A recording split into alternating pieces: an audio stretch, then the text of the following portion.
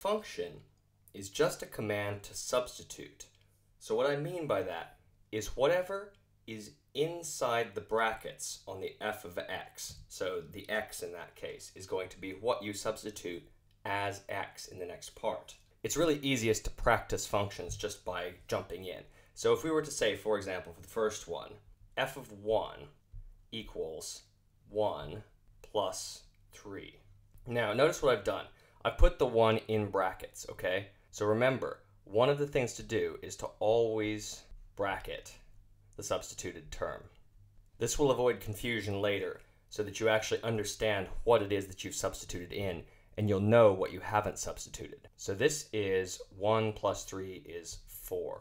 Now if we were to do f of 3, for example, so again, bracket, so we see we've substituted 3 in, plus 3, and that'll be 6.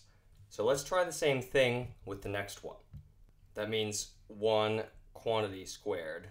When I say quantity, that means bracketed, plus 2, which is going to simplify the 1 plus 2, or 3. If we took f of 3, that's going to give us f of 3 equals quantity 3 squared plus 2. Quantity 3 squared simplifies to 9, so we get 9 plus 2 is 11. Now for our final example, f of 1. So where are we going to put this? Remember, you just replace the x with the bracketed term. So the term that's inside the brackets on the left becomes a term inside the brackets on the right.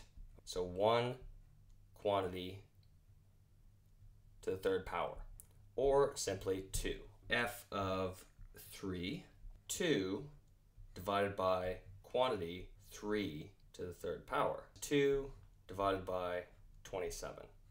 And as you see, functions are no more than substituting the term within the brackets on the left as a term in brackets in place of x on the right. Functions, therefore, simply need to be treated with care. They don't have to be scary as long as you take the time to substitute correctly and then forget that the function was ever there. Don't worry about the left side. Once you've replaced everything on the right side with the correct term, the only thing you have to do is to simplify that right side of the equation, and that will give you the answer to the function.